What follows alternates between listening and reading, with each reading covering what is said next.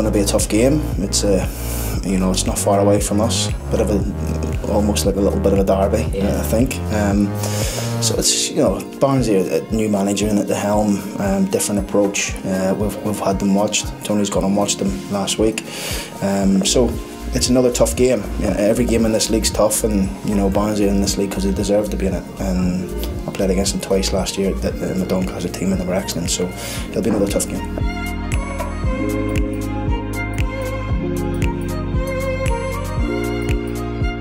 Yeah, it's going to be a different type of game. Obviously, they're struggling down the bottom end, but there's no easy games in the Championship. It's going to be roll your sleeves up. We've got to win our battles first before we can think about playing any good football. And but obviously, when we're in form like this, I'd always fancy us to go there and get 3 points.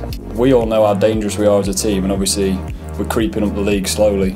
I think we're 9th now, so we're just going to keep pushing. Game at a time. It's a cliche, but it's so true. You can't look ahead.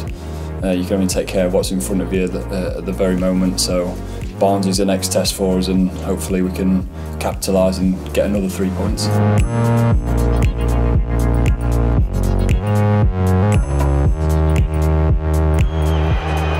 It's the former Spurs player Dean Marnie with the penalty kick. Hull one up. Are they on their way to the top? Well, there was no doubt there that Marnie, full of confidence, in fantastic form for Hull. Totally cool, sends the keeper the wrong way, never in doubt. Nice aggressive run up, firm side foot, and puts his side in the lead. Early squall of pressure from Hull City, and they've got a second goal as well. Ashby arriving.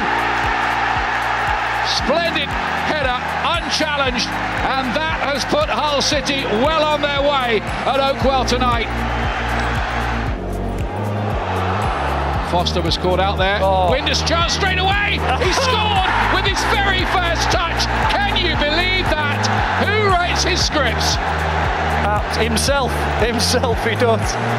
I'll tell you what a fantastic touch though in this build-up from his strike partner, Fraser Campbell. Dino's lead a few on for him this year, but when we get a look at the replay, a little touch, a little back heel, fantastic.